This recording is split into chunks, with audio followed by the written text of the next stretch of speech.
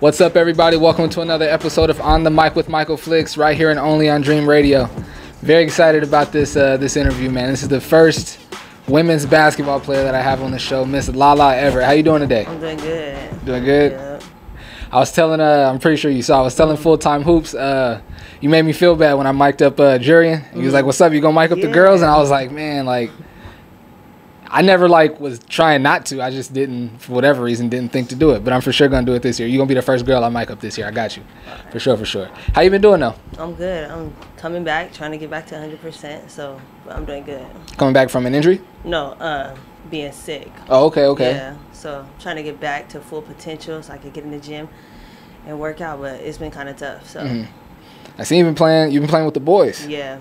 Have you always done that? Yeah, since I was a freshman. So my brother, he was always telling me, you want to get better, you got to play with the boys. So I'm like, okay, freshman year was I was nervous. I didn't get to play as much, but now I've, earned the more respect. Okay, you could play with the boys. You good enough to play with the boys. So it just makes me better, so. How was it that first year playing with the boys? It was kind of I was nervous. It was different because I'm always playing with the girls. And then I didn't really play. I started getting back into basketball 8th grade. So 9th grade, it was oh shoot, my brother's trying to make me play with the boys that 8th grade summer. So I was like, okay, I might as well just play. You know, my dad and all my brothers they're just telling me to play. So I'm like, all right, I'm gonna just go. But it was kind of nervous. I was nervous. It was different. A lot of they're real physical. So, but going to the girls is different. So. You said getting back into basketball in 8th grade or 9th grade? 8th grade. What were you doing? 8th grade, summer. What were you doing when you weren't playing basketball?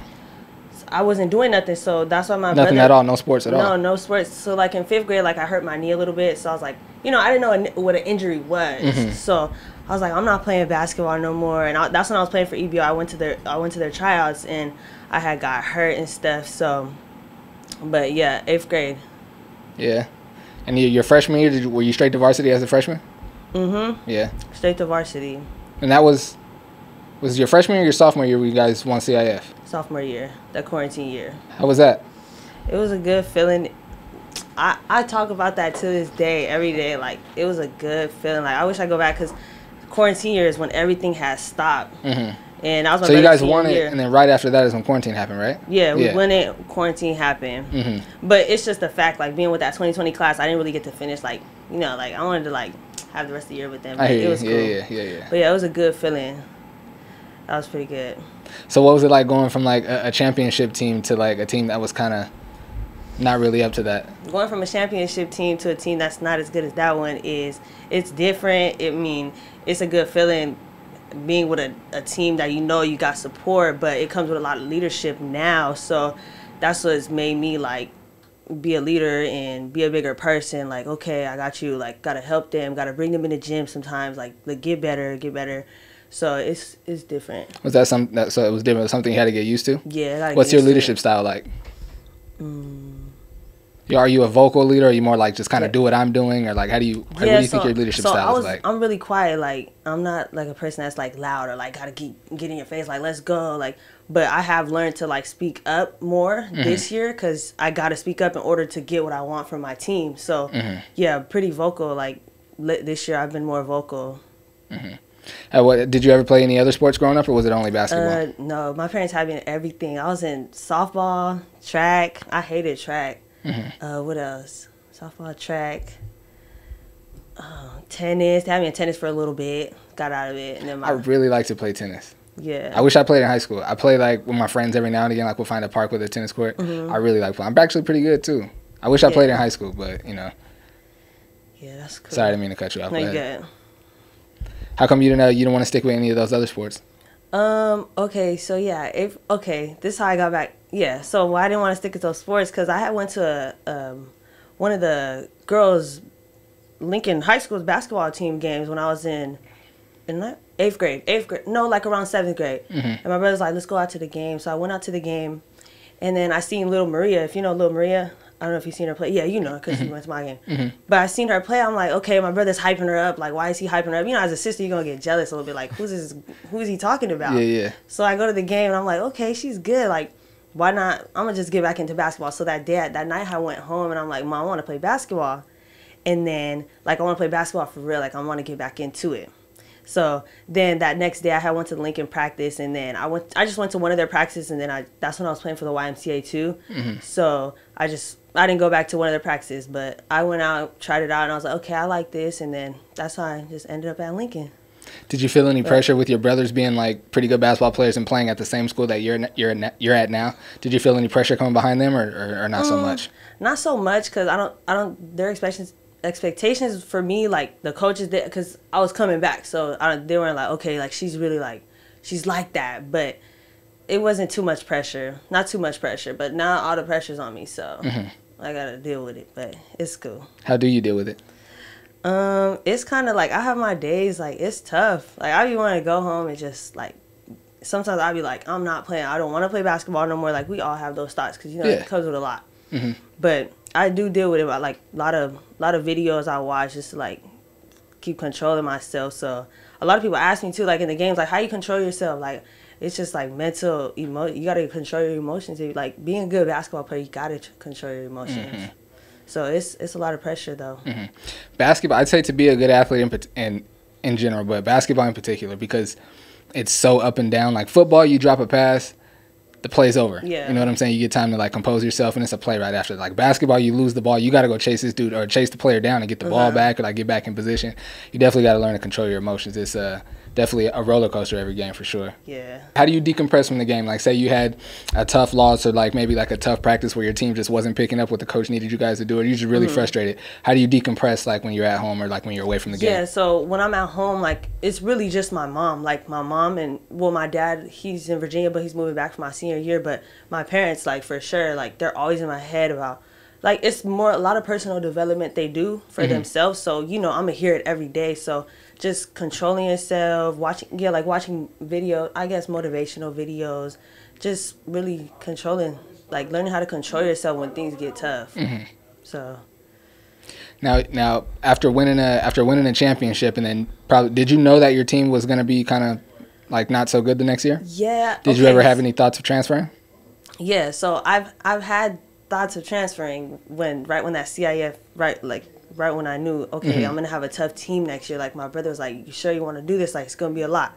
So I actually transferred to like Paloma down there in Marietta area, or no, Menifee, down in Menifee area. And then I was like, it's when it's home. So I'm like, so I transferred down, and they're a pretty good team. I think they're D1. They were D1, and I transferred down there. And then I had to come back because I'm like, this family, it's different. When you go to a new environment, it's like, okay, but I knew it was for basketball. But it's other things that I have to work with too, like mentally for myself. So I'm like, okay, like I want to go back to Lincoln. Makes me feel like home. And I'm going to just ride it out for the 4 years. Like, it's okay. Like, I'm going to work with my team. We probably got potential. Like, that's what I was like. I was telling my brother, like, we probably got potential. I'm going to just go see what's down there, and we're going to work with it. But yeah, I did have the thoughts of I did transfer, and then I've had opportunities to go to like better schools, but I just want to ride it out with Lincoln. It's family. It's the Hive. So nothing. I heard that. So it was never nothing around nothing in San Diego. If you're going to transfer, it's going to be somewhere like way out of town, or wait, you're saying like? Saying like you say you were going to when you did transfer, you transferred all the way up to Marietta. Yeah. So Menifee area. You didn't have any thoughts of transferring to any like local schools? I did have a couple thoughts transferring to a couple schools down here, but yeah, I ain't wanna transfer. I hear you. I just want to stick it out with Lincoln. I hear you. Do you watch a lot of basketball? I try to, but I don't even have time to be on the TV. Like if I watch basketball, it's gonna be on YouTube. Like if I'm in class and there's free time, okay, I'm gonna go check out my highlights, or like I'll go check out somebody else or other girls, or But I don't really have time. I never have time to just sit on the TV. So. Who are some of your favorite players? When you do watch basketball, who are some of your favorite players to watch? For sure, Skylar Diggins. And then for the boys, Kyrie Irving. Yeah? Yeah. I could guess that about you. I could guess that about you. I probably could have guessed that about you for sure. Yeah. If you, do you have any goals for your senior year? Like as far as like your team, what do you want your team to do? Do you have any personal goals for yourself? Team goals, I think we have a really good chance of going CIF this year. And personal goals, just working on me and being a better leader, because I always got that somebody in my ear telling me I'm not good enough, or got to step up your game, Lala. But being a better leader and just doing what I got to do for the next level. You say you always have someone in your ear. Like who? My coach. Oh, okay. Yep. Okay. Is that something that you and my brothers too. My brothers a lot. Like they're always in my ear. It was the Helix game, the first playoffs Helix game. Like they were in my ear because I had made a pass to this girl and I wasn't supposed to do that. So they got really, but like my brothers for sure. Mm-hmm. They're always in my family in general. They're always like pushing me to gotta get it, Lala, gotta go. Mm-hmm. So yeah. Do you feel like it's ever too much, or like are you okay with it? At times I do feel like it's too much, but then I look at it like at the end of the night I'll go home and be like, no, like I needed that. Like they need to push me because it's only gonna make me better to go do further and go do better. So, but yeah. Do you have any college interests right now? College interests, honestly, I haven't been really marketing myself like that. And throughout my whole high school years, so playing with the boys is good because it goes back, it all falls back like on off season and stuff. Because, you know, girls go, we have our viewing period. And like, when is it? July, I think? Or it's one of those. But I went down to Texas. So it was my, like, colleges, I've never really got the experience to get looked at by colleges because I've never been exposed like that. Oh, wow. Okay. Yeah, so I haven't really never really, like, the whole 4 years, I never really got exposed like I really should have because I always play with the boys during the off season. And, you know, I'm not going to get looked by a boy coach. So I never really got looked at. And then I didn't go to a club team because my sophomore year is when quarantine happened. So I was supposed to play for EBO. And I never got to play with them for the whole quarantine year. So that was like a whole off season that I could have got looked at. But just that year in general was kind of tough for everybody. So, but yeah, college coaches, I got to market myself, and it's been tough. Mm-hmm. So I'm trying to, you know, got to make the calls and all that. I hear you. It's a really good. I mean, I just had an interview right before you came here. I was just telling him, man, there's nothing wrong with the JUCO route. Yeah, nothing wrong with the JUCO route. Yep, I told my coach that too. Like, and my mom, I'm like, Mom, I'm fine with going JUCO. A lot of people think you gotta go D1. Like they push it. Like it's not. Yeah, D1 is a different level, but it's never wrong to go JUCO. Yeah, not at all. And especially Palomar, the girls team. They're like always one of the best teams in the state. I think one of the best teams in the country. Yeah. I remember my brother used to coach women's. He actually I filmed one of the games when you played against my brother. He used to coach at Ramona. Mm-hmm. You guys played against them. I think the year you guys won the championship, your sophomore year. Yeah. But anyway, he was telling me that he thought that the women's Palomar team could beat the women's Cal State San Marcos team. Mm-hmm. He's like, the Palomar team is really good. Like all the. But anyway, there's nothing wrong going the JUCO route. Yeah, there's nothing wrong with that. Yeah. So is that something you're open to? You're gonna continue to play after high school? Something I am open to for sure. If nothing happens this year, I don't mind going JUCO. Like, just gotta work. Gotta put in extra hours. Yeah, I'm sure. I mean, like I said, you got all your brothers. You continue to play with the boys. I'm sure you'll be fine. Mm-hmm. There's a lot of people. Lincoln's got a deep history of players that can help you out. There's a lot of people in San Diego that you could tap in with. You know what I mean? Yep. Lots and lots of players. Have you ever worked with any of the trainers here in San Diego? I was gonna work with okay. I don't know if you know Manny Perez. Yeah, for sure. Yeah, I know. I worked out with Manny a couple times. Mm-hmm. I usually, honestly, I just stay in Lincoln though. Like Coach Jeff, Coach Jeff, and Coach Lonnie, they're always working me out. Mm-hmm. Like if I want to get in the gym, like Coach Jeff, I just call him up, get in the gym. But I don't really go for the trainers like that. I just do it myself, or my dad too. My dad like always trains me. It's just he's in Virginia, so. But I don't really do the trainers like that. Why is that? I don't know. It's just I always have my dad around, so my dad always works me out like every day.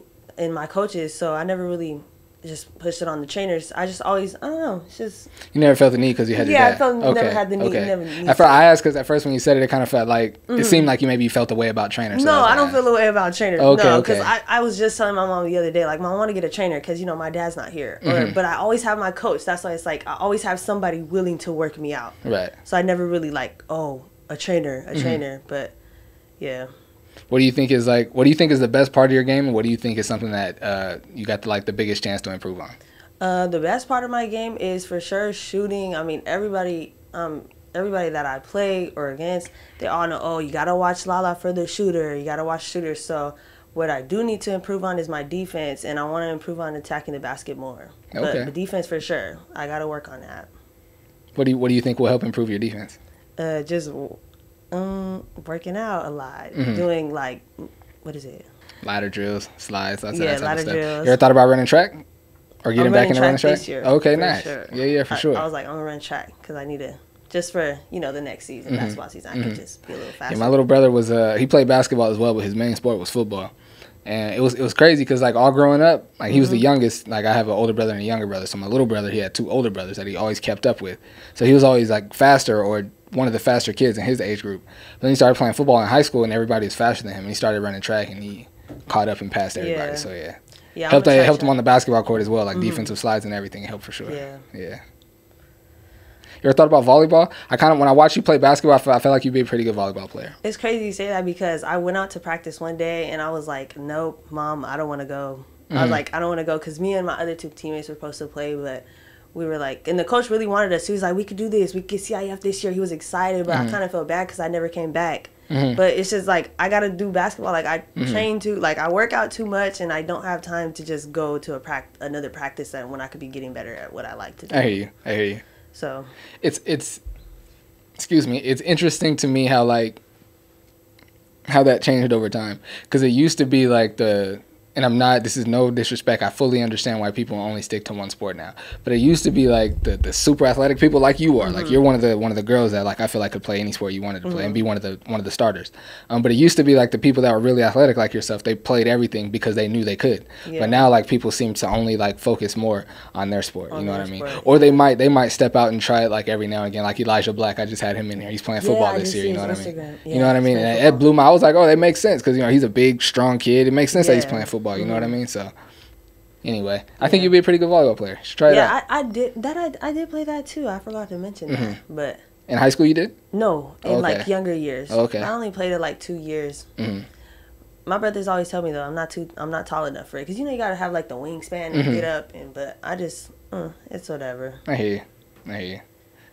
I'm glad you came in today. I'm glad you came in. You're one of the, like I say, it made me feel bad when you hit me up, but like I say, it worked out. It worked out. I got you. You and a few other women's players I'm gonna reach out to, and anybody else that that reach out that want to do it. I'm open to it. Like I said, it wasn't like something that I was like, no, I'm not going over there to the girls. It's just the boys reach out. I don't know if the girls don't know that they can, or I know nervous too, or like you said. That's it. You reached out and I was like, yeah, let's do it. It was that easy. But anyway, I appreciate you coming in and joining me on the show today. You. I like your tattoo on your hand. Did that hurt? The tattoo? Yeah. Yeah, the hand did. Yeah. Sure. I always wanted one on my hand, but thank you though. Thank you. I appreciate you coming in. Thank you. It's been another episode of On the Mic with Michael Flix. I appreciate you joining me. Till next time.